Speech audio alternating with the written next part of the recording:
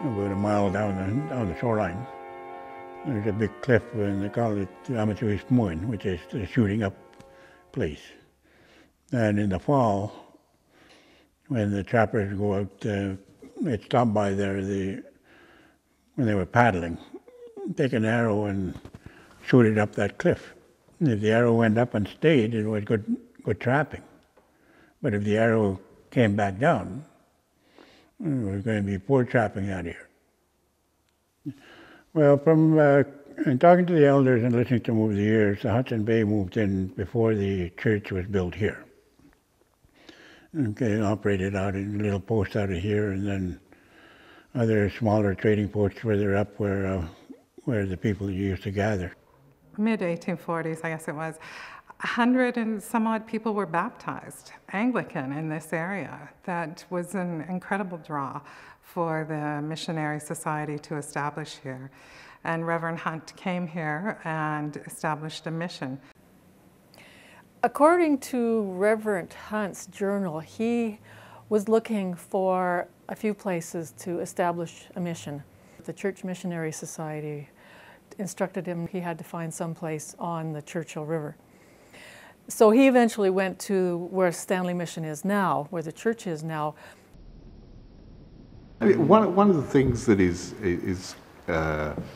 key in the siting of a church is that you find a piece of rising ground, with the idea that the church with its tower and ideally with a spire is going to be seen for miles around. Stanley Mission, it stands out brilliantly.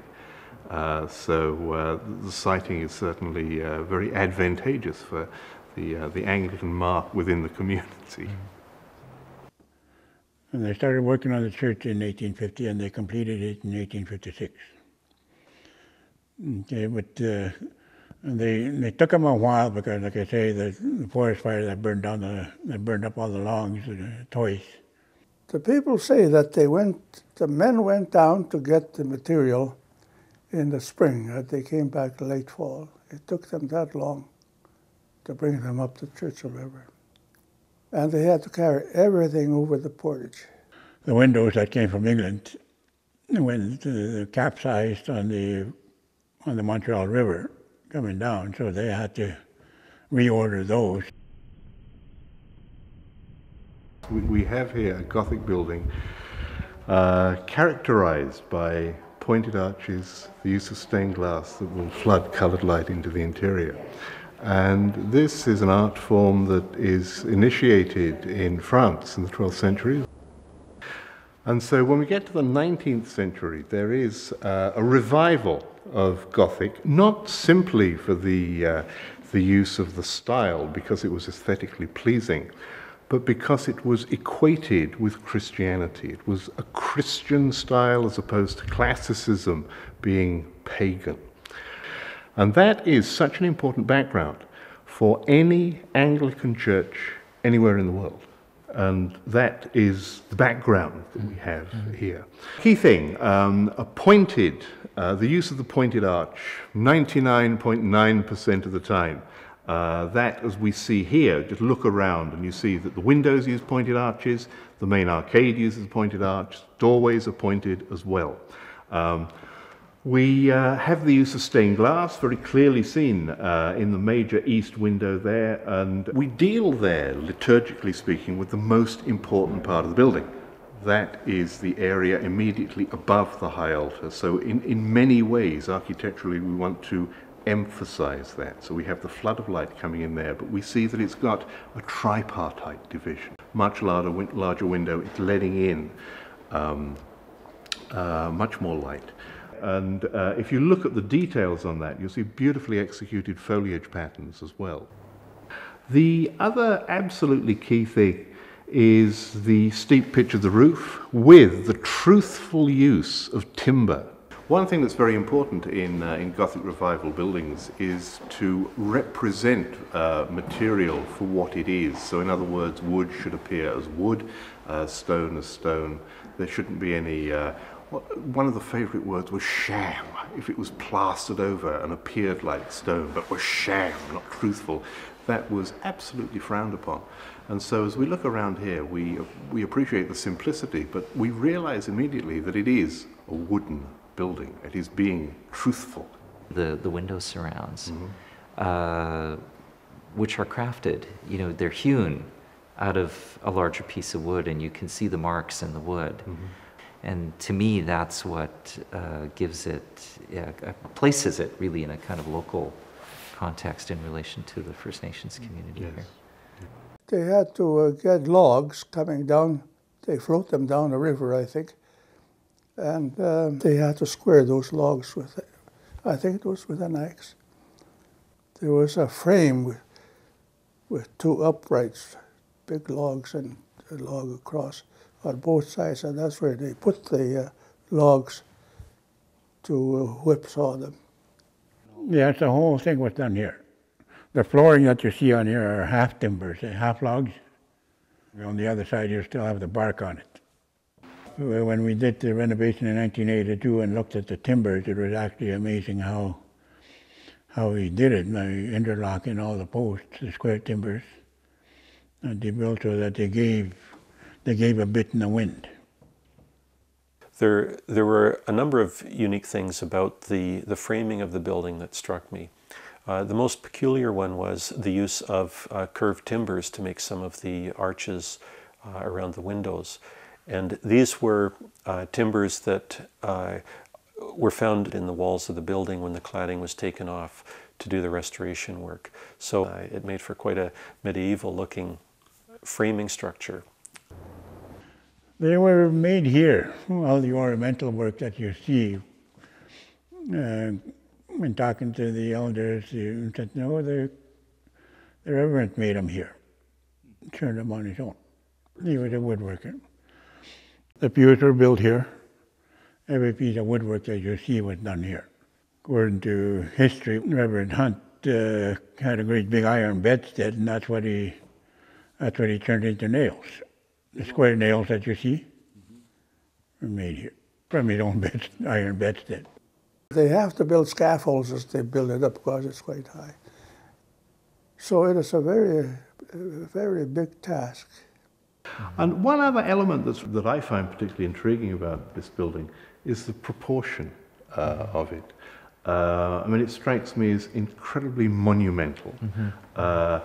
It is taller and narrower. It is just this sort of proportion that one will find in exactly contemporary English churches. So the Reverend Hunt, we don't have an exact record of what he brought across in the way of plans or that sort of thing. We do have his diary in the National Archives.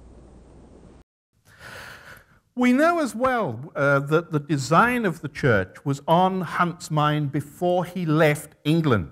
It's recorded that he brought with him hinges, nails, latches, locks, stained glass window frames. So all those essentials are there for the building to go ahead. Back to the journal. April 10th, 1854, very important part here. Today I showed Fox and the Indians the plans and elevations I had just completed of the church. So it tells us very precisely that the Reverend Hunt is responsible for the design of the church.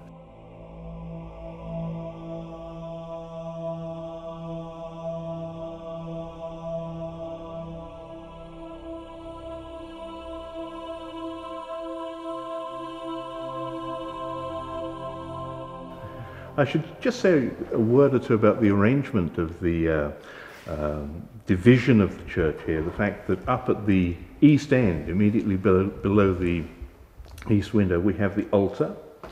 Cross is placed on there. You will see that then we have the altar rails. And this is the key thing. That section is elevated above the next section of the sanctuary.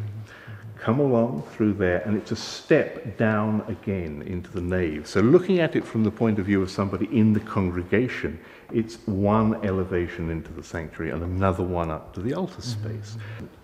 Then as we come into the nave, we have open seating, which we may take for granted now, But in fact, this is quite revolutionary at the time. But from the social point of view, of course, it's very, very important that we have open seating. It's free for all.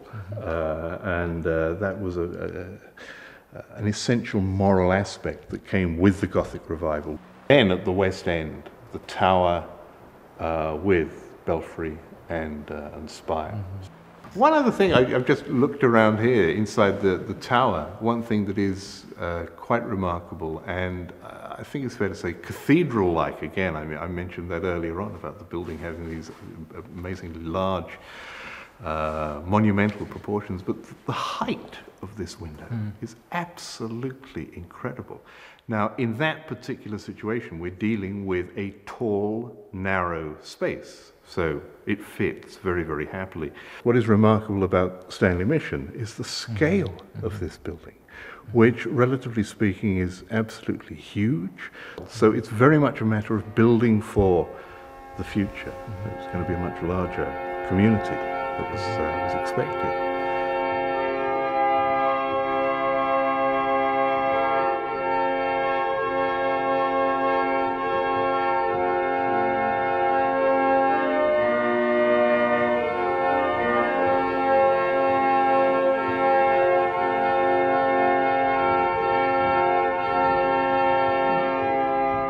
Stanley Mission, the village of Stanley Mission was unoccupied for most of the year.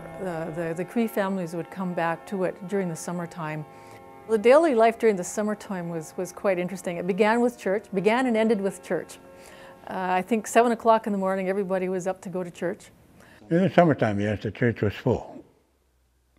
In the summertime, because the elders talk about, well, those acorns that you see up there, the church was so full that when they started singing at the top of their voices, those acorns up there would sway.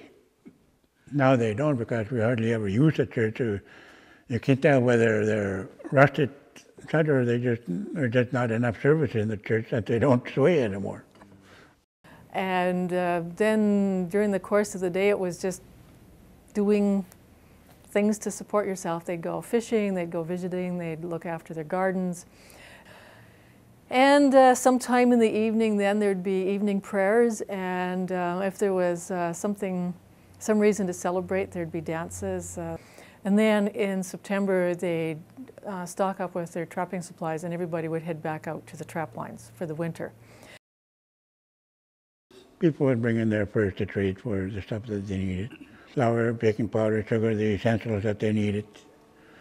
Firearms, bullets, traps. When they would go out by canoes in the fall or come back in the spring, it could be anywhere from 1 to 2 weeks worth of traveling to get from Stanley Mission to their trap line. Actually, I had an uncle who worked with the church. But just before he died, he said, "I'm leaving you the church. It's in your hands. And that you look after it, take care of the burials and stuff of that nature." And it just, I mean, this was on his deathbed, and it just stuck. So I've been doing it now for the last 30 years, looking after it, maintaining it, making sure that when we have a death, that there's someplace to bury him. I go and ask the people, well, where do you want the grave dug? Well, I'd like to have it beside so-and-so. And I said, well, there's no room there. Can we move it over this way a bit? So I have to try and be diplomatic. This is stuff that we have picked up whenever we dig a grave, because there used to be an old village site here where people used to live before they moved across to the other side. And we got an awl on an antler here that we picked up. Stuff they used to use when they made their birch bark baskets or birch bark canoes. And we sort of come up with all sorts of things of that nature when we're digging a grave, because of the old village before they moved across to the other side. You used to have cabins, tents, teepees, but they lived on this side. The village was the main location of occupation. There were 20 plus houses there at about 1920. By the 1940s, more and more people started moving across to the south side of the river, because that was where the reserve was officially established, so the federal government started putting all of the services there. It was more convenient for the people to be on that side because the river here is particularly dangerous in the wintertime. It doesn't freeze over. And by the 1970s, early 1970s, the old village was completely abandoned.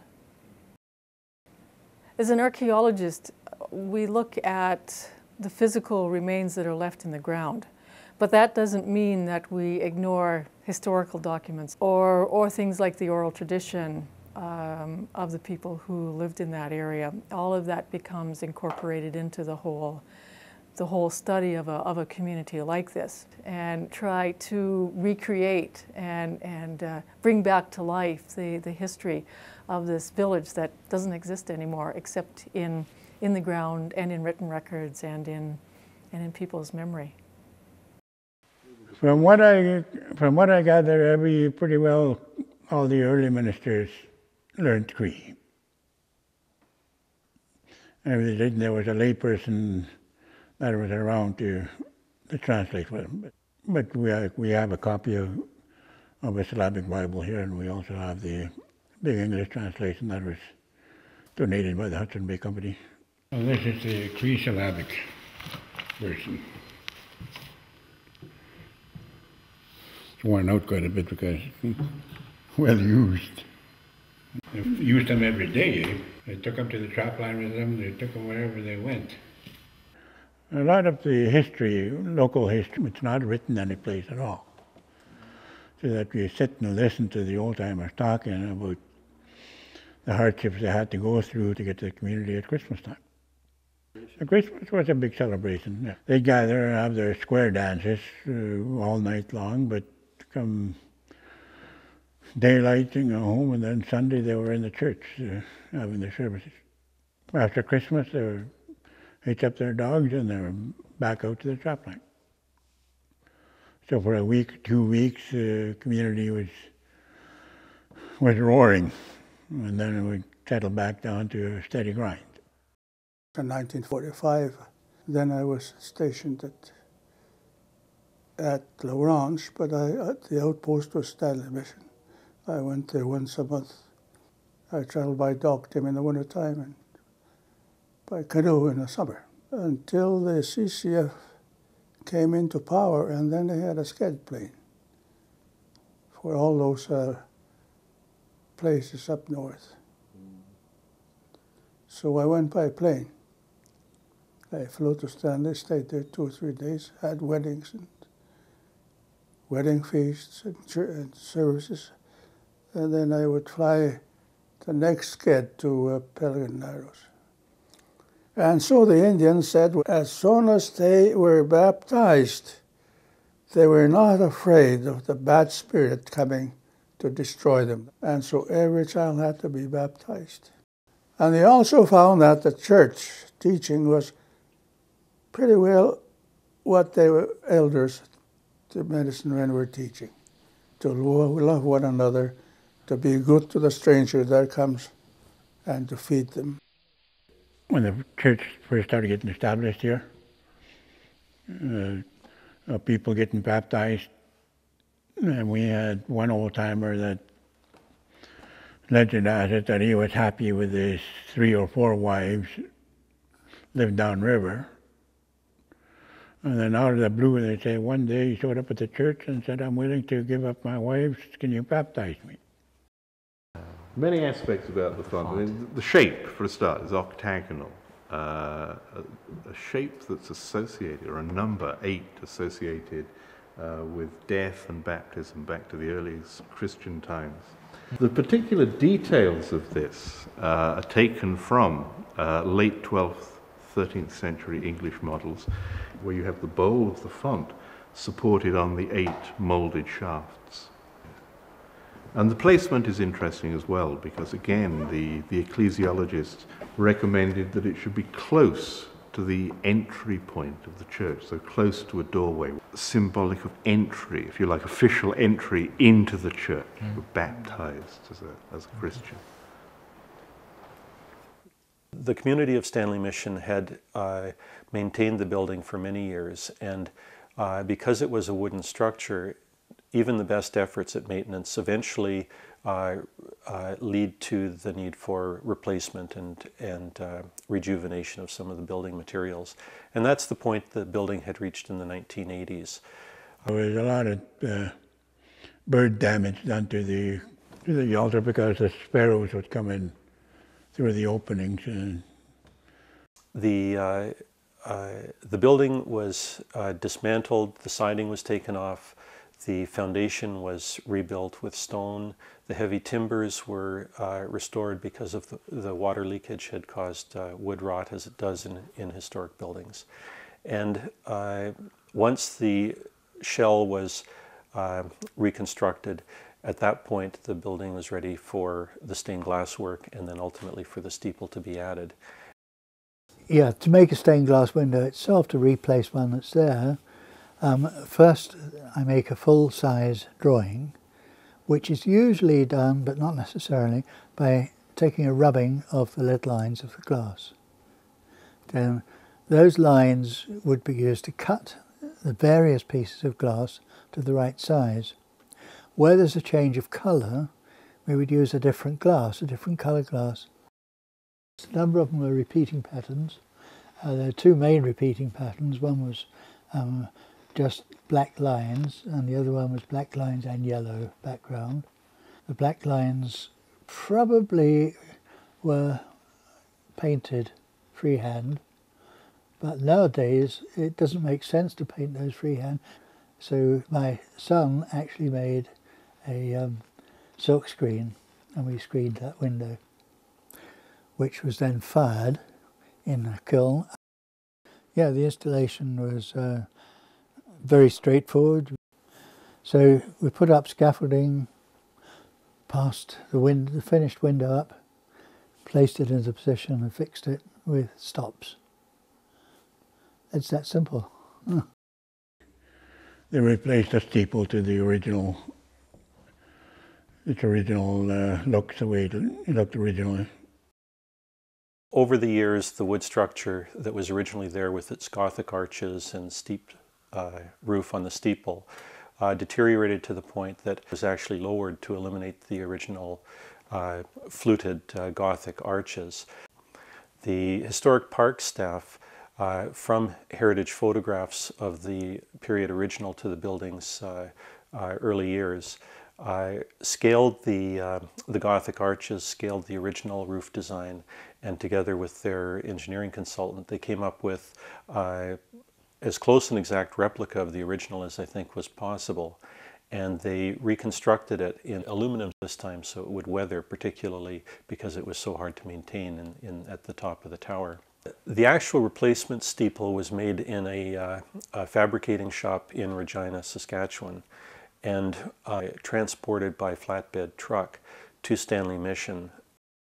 The way they arranged to get it across the river was by using a helicopter to airlift the steeple in a single piece off of the flatbed truck across the river and to position it on the tower of the church. The helicopter pilot was able to hold the steeple stationary while the crew managed to unfasten the tower and then safely secure it to the tower.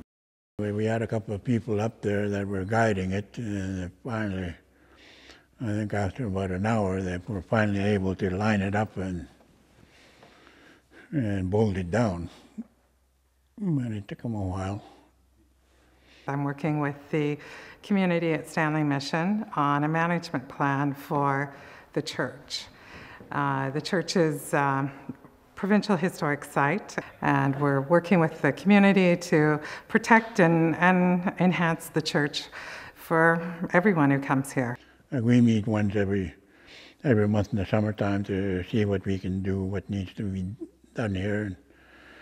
They've opened a lot of doors for us in the last couple of years, so that more and more people are starting to realize, well, there's something here that needs to be maintained.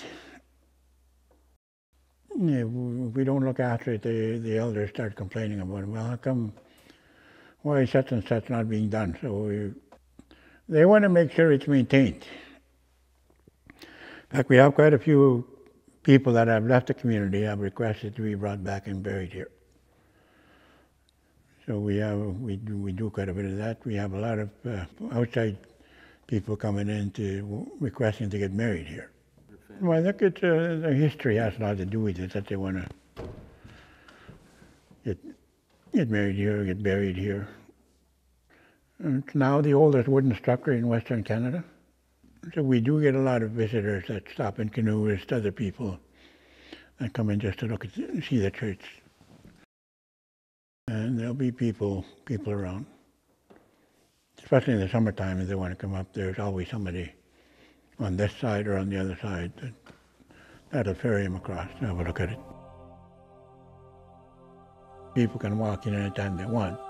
The door is never locked.